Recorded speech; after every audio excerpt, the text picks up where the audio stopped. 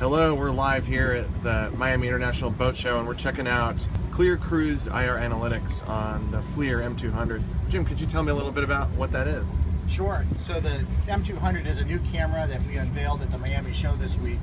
And one of the capabilities it has when it's linked to the new Raymarine Axiom family of multifunction displays is ClearCruise analytics. So the camera has some smarts in it and it actually analyzes the scene in front of the camera looking for non-water objects in the water in front of the boat. So that's things like other boats, buoys, floating debris. So that's like a buoy right there? Yep, that's a little float that's picked up in the waterway in front of us. There's a big yacht coming towards us. So the system's going to be able to warn you when there's hazards in the waterway in front of you. Wow, that's really cool. And this is only available on the M200 with the new Axiom MFD? That's right, yeah, M100 or M200 with the Axiom multifunction display. Cool. Yeah, it's very, very cool. And pretty nice day here in Miami. Cool. Well, thanks, Jim.